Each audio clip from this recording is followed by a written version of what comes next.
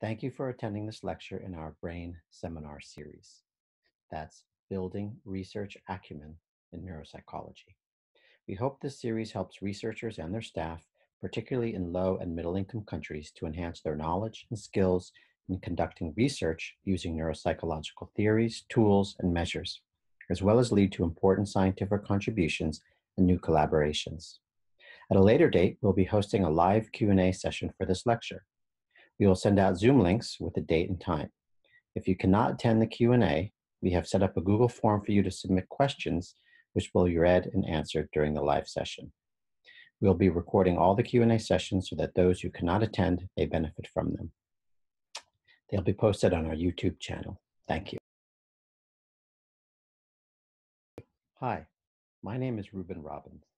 I'm a clinical psychologist and neuropsychologist and assistant professor of medical clinical psychology at the New York State Psychiatric Institute and Columbia University Irving Medical Center. I'm also an investigator at the HIV Center for Clinical and Behavioral Studies. In this lecture, I'll be discussing the neurocognitive aspects of HIV. The main focus here is on adults with behaviorally acquired HIV.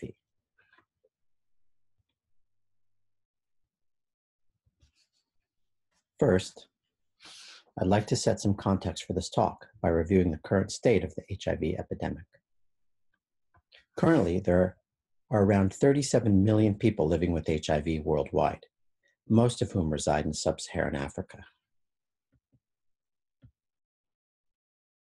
In 2018, there were an estimated 1.7 million new HIV infections globally. Many, if not most, were also in sub-Saharan Africa and other low and middle-income countries. This poses great challenges for healthcare systems in resource-limited settings to treat and care for the tens of millions of people living with HIV. Today, I'll be talking about the immune system, the brain or central nervous system, and HIV infection. Before I get into the neurocognitive aspects of HIV, I just want to do a brief review of these three important components to today's talk. The immune system is a complex system of biological structures and processes. I'm not going to get into too much detail about it. I just want to cover what is relevant to the rest of this talk. The immune system is a defense system within each of us that protects us against disease. The immune system can detect a wide variety of agents known as pathogens, such as viruses and parasitic worms and other disease-causing agents. And it can distinguish them from the organism's own healthy cells and tissue. There are cells in the immune system responsible for figuring out what the pathogen is and cells for killing the pathogens. CD4 T cells, often known as helper T cells, are very important in HIV. These are the cells that determine how the immune system needs to respond to a pathogen. Without them, your body cannot figure out what is entering into it, whether it's friendly or dangerous. And without knowing what the pathogen is, or that it's even a pathogen, the immune system does not know how to respond to it. Inflammation is one of the first responses of the immune system to the presence of pathogens.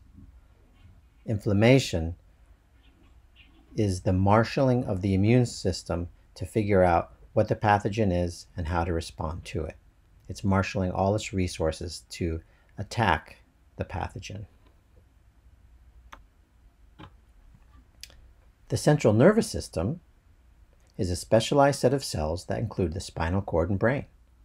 The CNS and brain are responsible for integrating received information, that's conscious information, what you see, hear, smell, taste, and can feel, and very subtle or unconscious information, patterns of light or very subtle tones in the voice or micro facial movements that you don't detect consciously,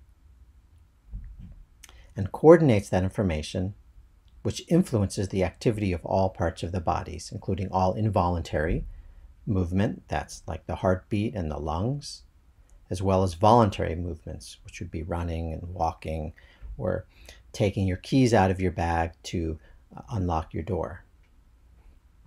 The CNS is contained within its own environment, separate from the rest of the body. It is encased in cerebrospinal fluid. Generally speaking, there are two kinds of cells in the CNS. Neurons, those are what we might call brain cells, and glial cells. Glial cells are the CNS's immune system cells. There are different types like microglia, astrocytes, and macrophages. The blood-brain barrier separates the CNS from the rest of the body. Only select cells can cross the blood-brain barrier.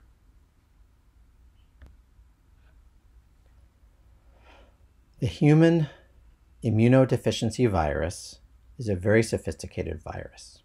When infected, HIV hijacks the CD4 T cells. It attaches to the surface of a CD4 cell, tricks the cell to letting it release its contents into the CD4 cell. In other words, it gets inside of the CD4 cell. Once inside the CD4 cell, it becomes part of it and takes over the CD4 cell processes, in effect killing the CD4 cell. It then uses that cell to produce more and more HIV. The CD4 cells, in essence, become HIV replication factories. With more and more virus in the body, more and more CD4 cells are targeted and killed, to the point where someone very sick with HIV has very few CD4 cells. That renders the immune system helpless against attack from any other pathogens or diseases. So often when we think about someone very sick with HIV, we talk about them having a compromised immune system.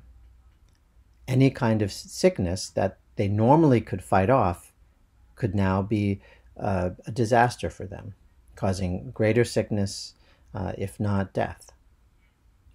Typically speaking, the more virus you have, or the greater the viral load, the fewer CD4 cells you have. Generally speaking, antiretroviral therapy, ART, targets either the virus's ability to attach to the surface of CD4 cells, making it impossible for the virus to attach to the CD4 cell, or it interferes with the hijacking process. That is, once the virus gets in the CD4 cell, ART makes it too difficult for the HIV to properly reproduce or replicate.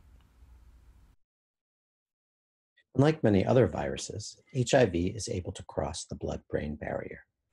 That's the barrier that separates the central nervous system and brain from the rest of the body. In fact, HIV is thought to have an affinity for the central nervous system. Early during infection, the virus makes its way to the CNS. Once in the CNS, HIV has direct and indirect effects there. HIV can directly affect the CNS's immune cells, like the microglia, macrophages, and astrocytes.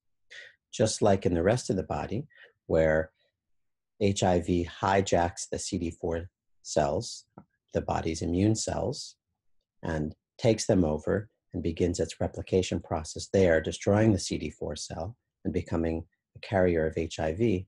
HIV can do that with the same immune cells in the central nervous system. Infected immune cells then release inflammatory cytokines and chemokines. That actually can attract more immune cells from outside the central nervous system, which may also be carriers of HIV. While HIV does not directly attack neurons, although there may be some debate about that, inflammatory responses can damage them. Inflammation refers to swelling. For example, when you have a cold, often the lymph nodes in your neck area, down around here, are swollen. That's an inflammatory response or process. Your cells are fighting off an invader. Viral proteins that the infected immune cells release are also thought to damage neurons and other brain structures. The brain regions most likely to be affected by this process are the basal ganglia, prefrontal cortex, hippocampus, and the white matter. The basal ganglia is a subcortical structure. It's not visible from looking at the surface of the brain. It is involved in regulating attentional processes, learning, and voluntary motor control, among other things. The prefrontal cortex, roughly where the red highlighting is involved in higher order processes like executive functions, which involve planning, organizing, problem solving, and response inhibition or response control. The hippocampus, the light blue area there, is a subcortical structure located in the temporal lobe, which is highlighted in green. The hippocampus is involved in the formation of factual memory, generally speaking. The white matter tracks are the connections between all the neurons, the routes of communication between the different parts. In HIV, specific structures are damaged, as well as the connections or communication routes between structures. Well, you may be wondering, how does that impact our neurocognitive functioning? These inflammatory processes and indirect and direct damage to our CNS's immune cells, as well as to the neurons, cause neurocognitive impairment. We rely on our brains for all activities in life. When there is damage there, that damage often affects our neurocognitive processes, often referred to as cognitive processes as well. Generally speaking, we can refer to that as thinking. But as we'll see shortly, there are a variety of important functions that are affected. As a side note, there's a lecture by Dr. Hauser that describes cognitive processes in more detail. Neurocognitive impairment in HIV is very common. As many as 50% of people living with HIV are affected by it. It is the most feared symptom among people living with HIV. The caveat here is that many places in the world with a high burden of HIV might have a lack of knowledge about what neurocognitive problems are and how HIV can cause them. So in those places, neurocognitive impairment may not be feared because it's not really understood. Neurocognitive impairment in HIV can fluctuate. This is unlike neurodegenerative diseases, such as Alzheimer's, where the symptoms get worse and worse over time. If you recall a few slides back about how it is the inflammation of the immune cells in the brain that cause most of the problems, as the inflammation subsides, so can the effects. If a patient is diagnosed with HIV late and has a very high viral load and very low CD4 count, meaning they are very sick, they may show more neurocognitive impairment. Hence, when they get on ART, or antiretroviral therapy, and their viral load goes down and their CD4 cell count goes up and the inflammation in the brain goes down, some of their neurocognitive problems may also get better. However, it is unlikely that their neurocognitive functioning would completely return to where it was before becoming infected. The sicker one is at diagnosis, and when they start treatment, the more damage can be done, making it harder to fully regain all their neurocognitive capacity, though they likely will see some improvements. The typical complaints by patients are mild memory problems, for example, forgetting where you put things, forgetting appointments you've made, slowed thinking, concentration problems, that's not being able to focus on a task for a sustained period of time, planning difficulties, and multitasking difficulties. Neurocognitive impairment in HIV is associated with increased risk for mortality, poor antiretroviral therapy adherence, impaired activities of daily living, that's getting dressed, going grocery shopping, managing your finances, perhaps driving a car, and employment difficulties, as well as poor decision-making.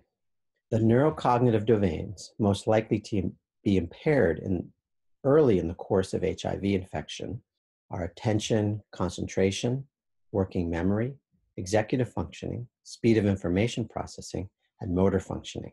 The domains most likely to be impaired later in the course of the disease or even in untreated HIV are learning, memory, visuospatial ability, and motor functioning. A side note on the neurocognitive domains I'm listing here, Dr. House's lecture goes into more detail. Very briefly, attention, concentration refers to our ability to concentrate on tasks for a sustained period of time without succumbing to distraction. Working memory refers to our ability to maintain and manipulate small pieces of information over a short period of time. For example, remembering a phone number that someone just gives you, from them telling you to you writing it down a minute later. Learning refers to learning new information. Often that's referred to as encoding that information. Memory or retrieval refers to finding that information in memory storage and retrieving it for use at a later time. Visuospatial ability refers to our ability to understand where we are in space, and navigational abilities. Executive functioning, I talked momentarily about a little while ago. Planning, organization, response inhibition. Speed of information is how fast you can process or think through things. And motor functioning refers to more fine motor abilities. In terms of describing the neurocognitive symptoms from HIV infection, a research classification system, or nosology, has been developed. Known as the Frascati criteria, these symptoms are classified under HIV-associated neurocognitive disorder, also known as HAND. These are as follows: asymptomatic neurocognitive impairment, mild neurocognitive disorder, HIV-associated dementia. Here I've listed them in order of severity. The HAND categories share symptom overlap with the DSM-5 neurocognitive disorders due to HIV infection and the ICD-10 cognitive impairment due to HIV infection. There's overlap, but they're not exactly the same. It's important to note that HAND is a research-based criteria. So in more detail, HAND categories follow these guidelines. For asymptomatic neurocognitive disorder, we need to see neurocognitive impairment in 2 or more of those neurocognitive domains with no functional impairment. Now, impairment here is defined as 1 standard deviation below the mean in 2 domains. Mild neurocognitive disorder follows the same general neurocognitive testing criteria as ANI with functional impairment. So we have neurocognitive impairment in 2 or more domains with functional impairment. This can be patient-reported and or collateral or caregiver significant other reported. Again, it's 1 standard deviation below the mean in 2 domains. HIV-associated dementia, which is the most severe form of HAND, is highlighted by marked neurocognitive impairment with marked functional impairment.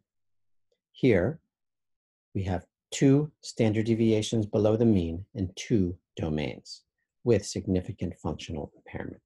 In a somewhat recent study done here in the US, a multi-site center study known as the Charter Study, which had over 1,500 HIV-infected adults, they found that 52% had some kind of neurocognitive impairment. 33% was ANI, or asymptomatic neurocognitive impairment, 12% was mild neurocognitive disorder, and 2% was HIV-associated dementia. In this study, they did a very nice job of controlling for other factors that could be causing neurocognitive problems, such as traumatic brain injuries, people who had been in comas, and a variety of other comorbidities that could impact neurocognitive functioning. So this is, generally speaking, one of the most well-characterized studies of HAND. Also important to note that early in the HIV epidemic, in the 80s and 90s, HIV-associated dementia was much more common, in the upwards of 10% prevalence rate.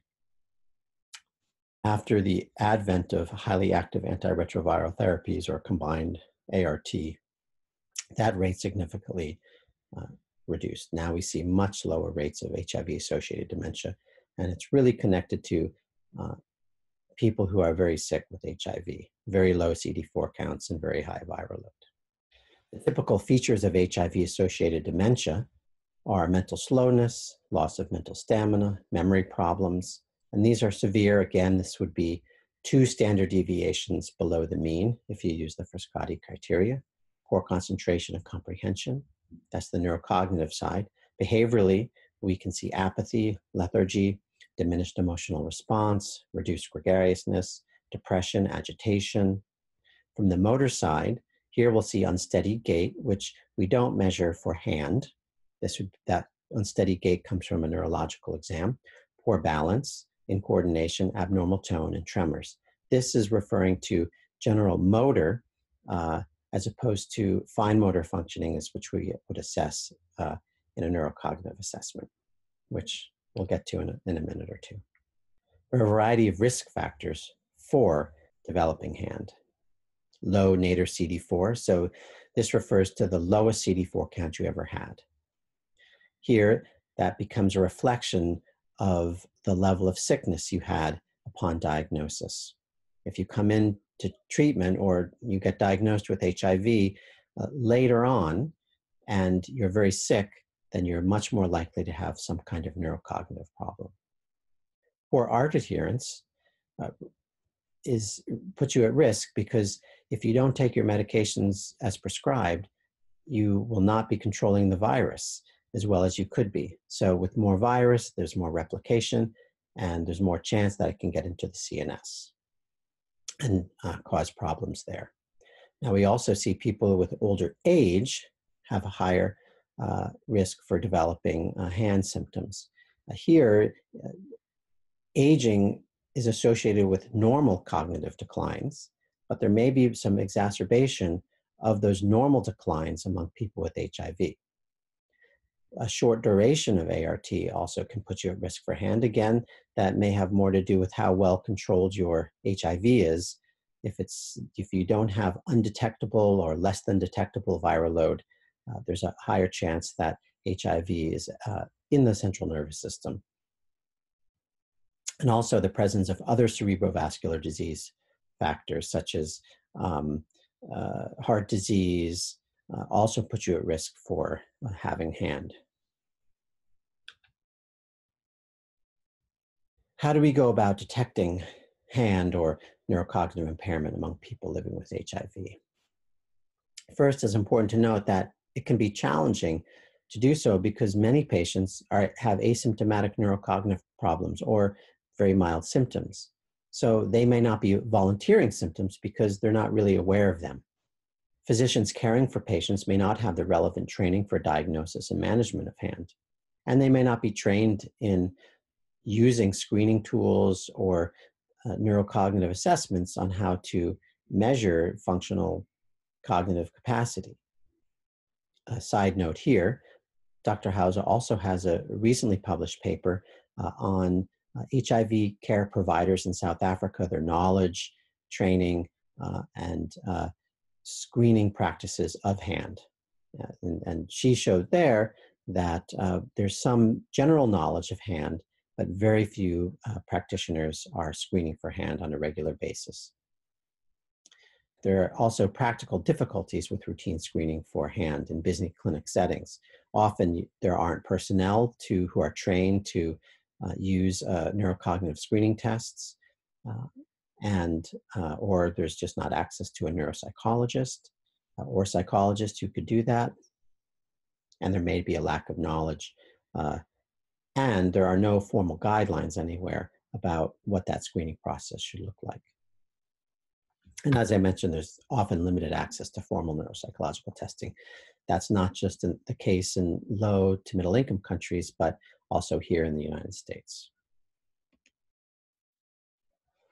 The gold standard method to measure and detect neurocognitive impairment in HIV is a neuropsychological evaluation, and I'll say a comprehensive neuropsychological evaluation.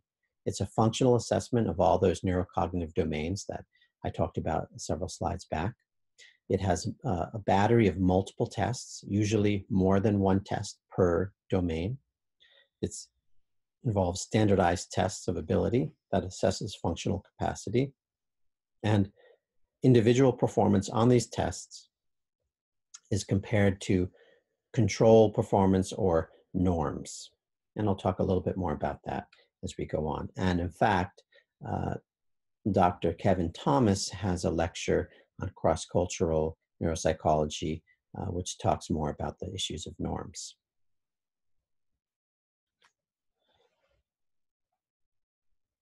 Now, there are challenges with the gold standard evaluation, as it requires a neuropsychologist, or at the very least, a psychometrist or technician who's trained in how to administer the tests. These batteries or evaluations can last upwards of 2 to 4 hours, some even longer, and then more time is needed to score and interpret them. Here, I just list some common tests used in HIV research batteries.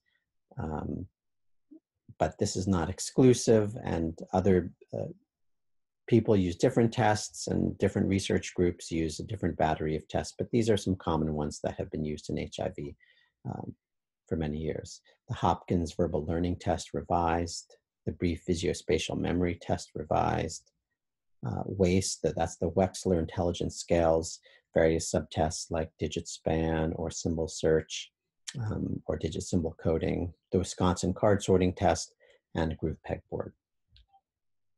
So here we would have the HVLT is verbal memory, the VVMT is visuospatial memory or visual or nonverbal memory. WAIST subtests would range. Digit span is working memory. Symbol search and digit symbol coding would be processing speed.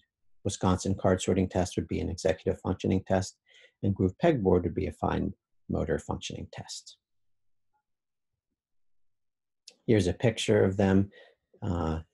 Here's my mouse. So this is groove pegboard. You can see somebody has to pick up those pegs, which have a little groove, and the board has little grooves that are at different angles, and you have to put them in the board as quickly as you can. So that's a sort of the kind of motor test we would have in a neuropsychological evaluation. And this just highlights that there's usually a variety of forms, equipment, and stopwatches that are needed to conduct a neuropsychological evaluation. Now, this is particularly challenging for resource-limited settings, and that is very time-consuming.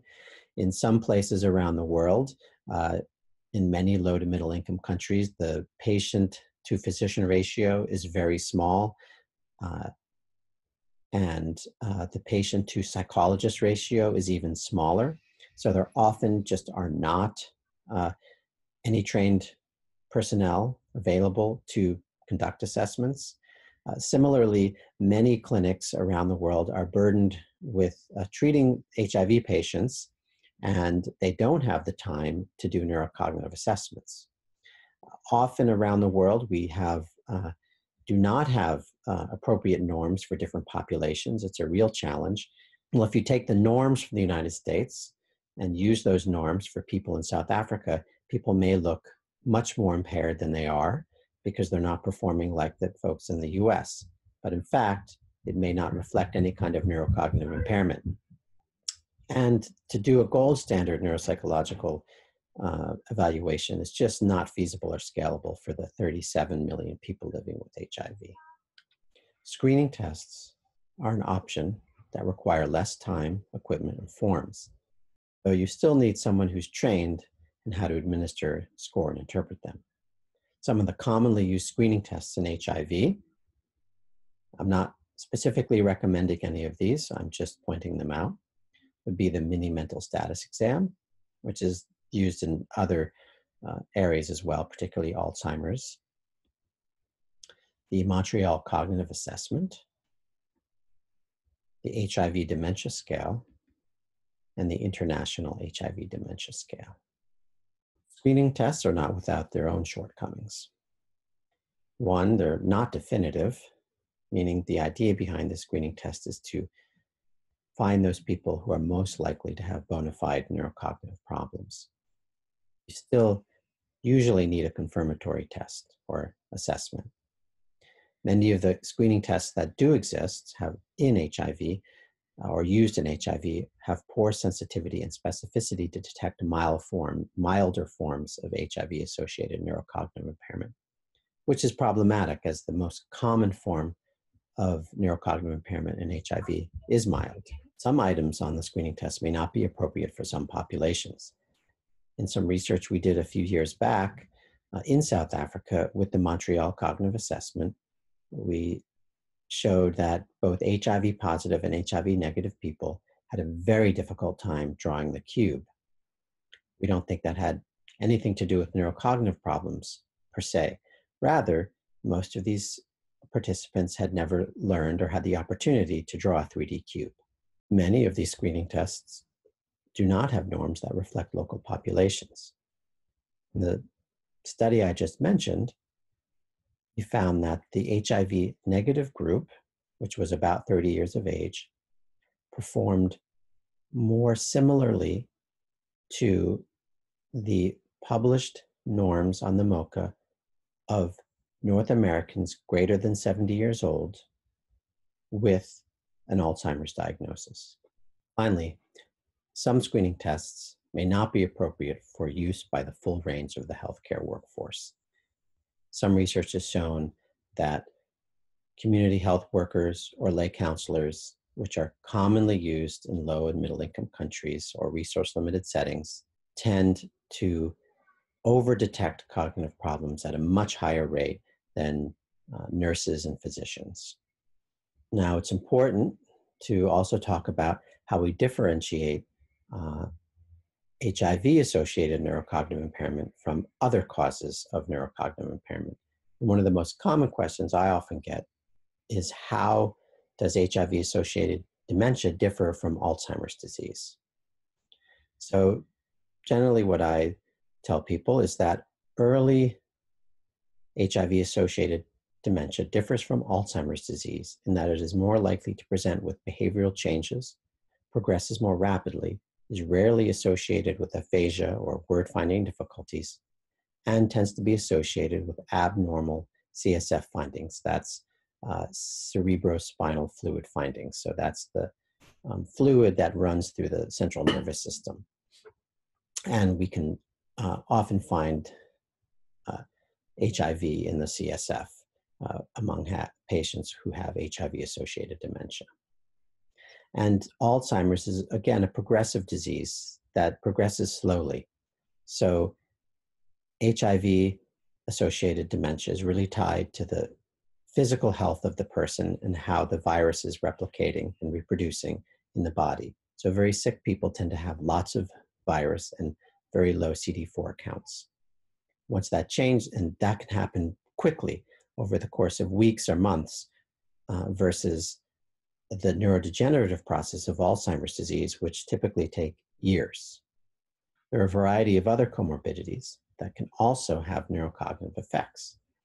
Co-infections that are common with HIV, like hepatitis B and C, toxoplasma, cytomegalovirus, cryptococcus, tuberculosis, malaria, meningitis, they all can have their own neurocognitive effects. Medications can also have effects on the brain. For example, psychotropic medications for psychiatric conditions can slow thinking processes down.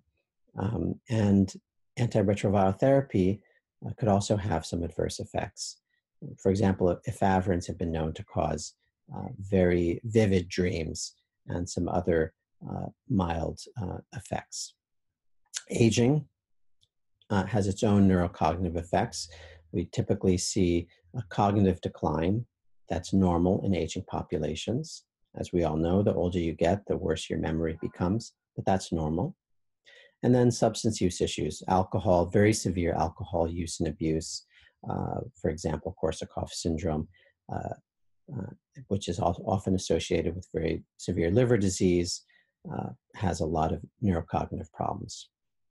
Other comorbidities include psychiatric disorders, and I'm going to talk more about that, in particular mood and anxiety disorders. Systemic metabolic disorders, issues of anemia and diabetes also can have cognitive effects, and they can be common in HIV populations. And then other neurodegenerative disorders like Parkinson's and Alzheimer's. Here I'll highlight a few of these comorbidities that tend to be very common in people living with HIV. Hepatitis C is known to cause neurocognitive impairment on its own. It can exacerbate the neurocognitive deficits associated with HIV. Hepatitis C is neurotropic in that it can cause brain cells to die. It also replicates in the central nervous system. It may upregulate HIV replication. So if there's more virus, more HIV in your system, you're more likely to have neurocognitive problems. And there are additive effects where hepatitis C plus HIV plus crystal meth use lead to greater and greater neurocognitive impairment. Crystal meth use, or TIC, as I believe it's called in South Africa, are very common among people living with crystal meth use is very common among people living with HIV, at least here in the US. Chronic liver disease, which is a symptom or consequence of hepatitis C, even without cirrhosis, is associated with cognitive deficits. Psychiatric and mental health considerations are very important. They're very common among people living with HIV. In a somewhat old study now that was conducted with almost 3,000 people living with HIV, and that's highly cited, showed that 48% of people living with HIV had some current psychiatric disorder. Most of those people had major depressive disorder, rounded out by dysthymia, general anxiety disorder, panic attack, drug dependence, and problematic alcohol use. The point here is that depression really is very common among people living with HIV. And that's really important to take into consideration when we're trying to assess or conduct research on HAND. That's because depression and HIV can look a lot like neurocognitive problems. For example, the physical symptoms of depression, that's the weight loss and the low energy, are also symptoms of having HIV.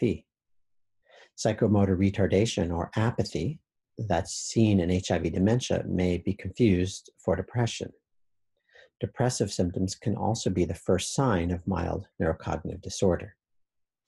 And having depression can interfere with attention and concentration, which can be confused for memory problems. If you think about somebody who's depressed, or maybe you've had an experience like that, or it's not depression per se, but you get very down or sad, and you begin to ruminate on something. Perhaps if you had a recent breakup with a loved one, you may be focused on thinking about what happened, why did it happen, how terrible it feels, and you go out to a movie with some friends or watch a movie with some friends, and afterwards everyone's talking about what you just watched, and you can't remember any of it. That's because you were thinking about your loved one and what was going on there. So that's an attention concentration issue, not a memory problem. You didn't encode any new information because you weren't paying attention. But because you can't remember the details of the movie, doesn't mean you have a memory problem. Anxiety in HIV is also common. The symptoms can range from normal anxiety, where you're just anxious about getting an HIV test, to more pronounced anxiety after you receive an HIV or AIDS diagnosis, to pronounced and pervasive symptoms, which would be an anxiety disorder. The rates of anxiety disorders tend to increase as illness progresses, and the co-occurrence of anxiety with depression is high. Now, anxiety can also interfere with attention and concentration. If you think about someone who's very anxious, they're worried about something or some things going on. And instead of paying attention to what's in front of them, their thinking is focused on the worry. And they may not encode new information. So similarly, the very worried person, when they watch that movie, they're not paying attention to the movie. They're thinking about what they need to be worried about or get prepared for. And when the movie's over, they can't remember any details from the movie, or very few.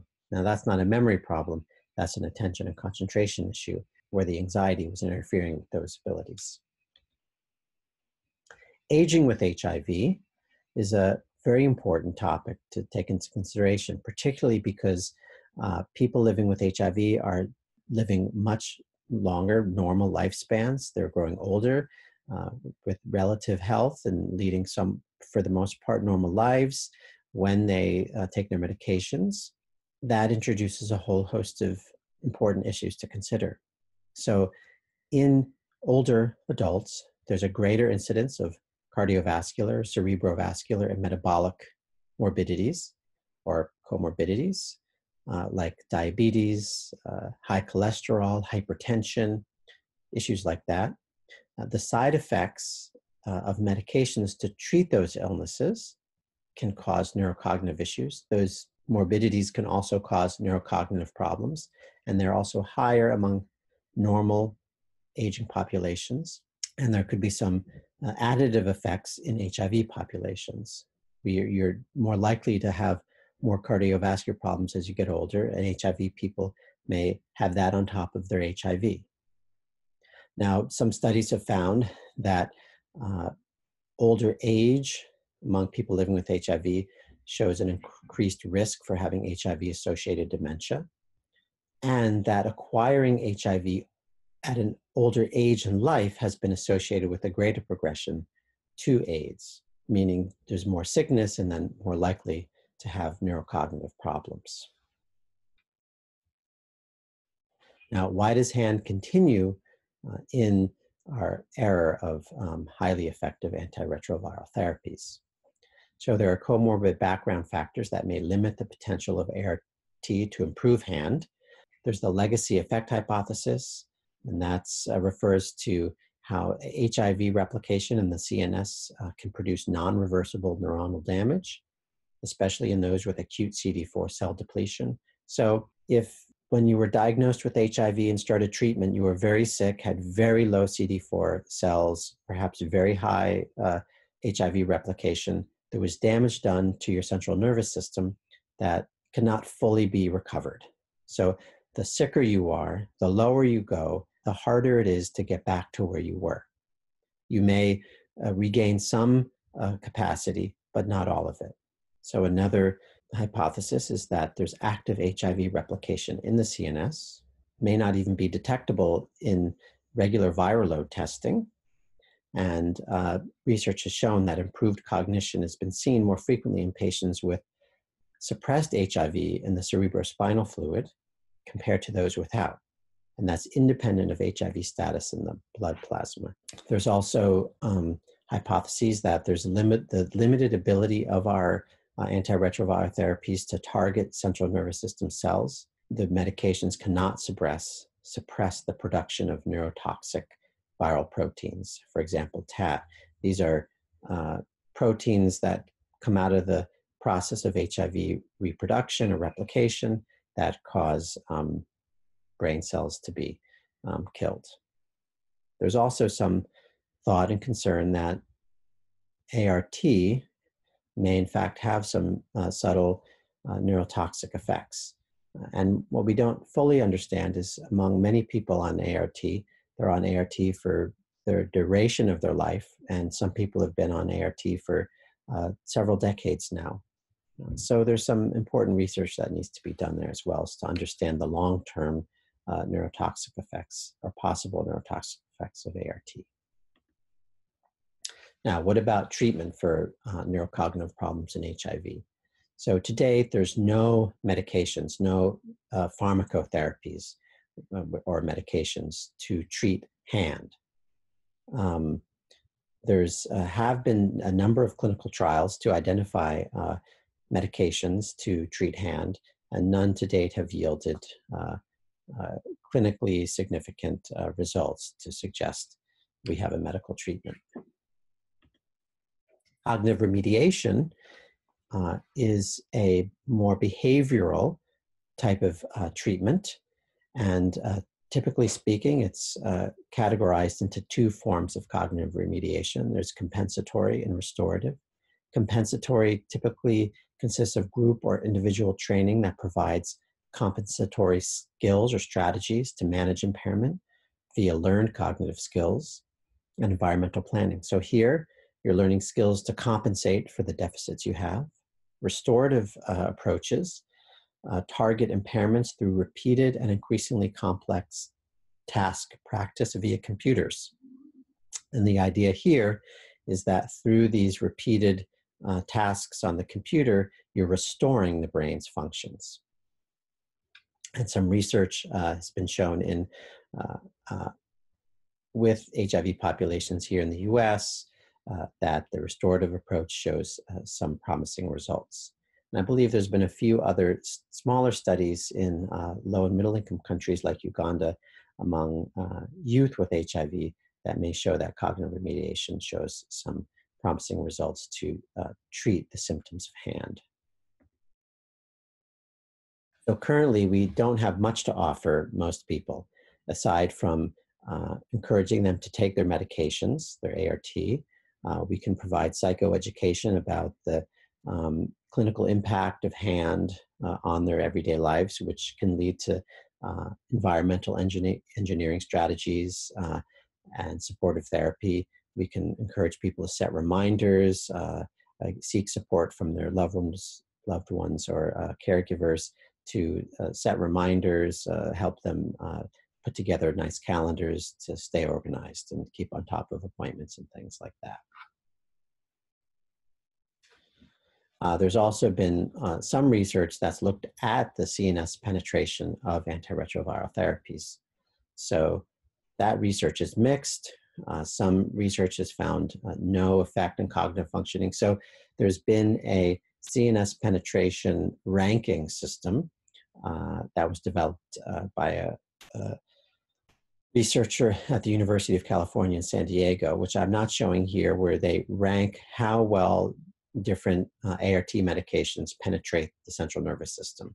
So among those that showed the highest penetration, the research on those medications is very mixed, from no effect to some effect only among those with cognitive impairment, to greater improvement in ART naive versus ART experienced patients, to actual worse neurocognitive performance among the more penetrant drugs, although they did show lower amounts of HIV in the cerebrospinal fluid, to no evidence at all that it benefits.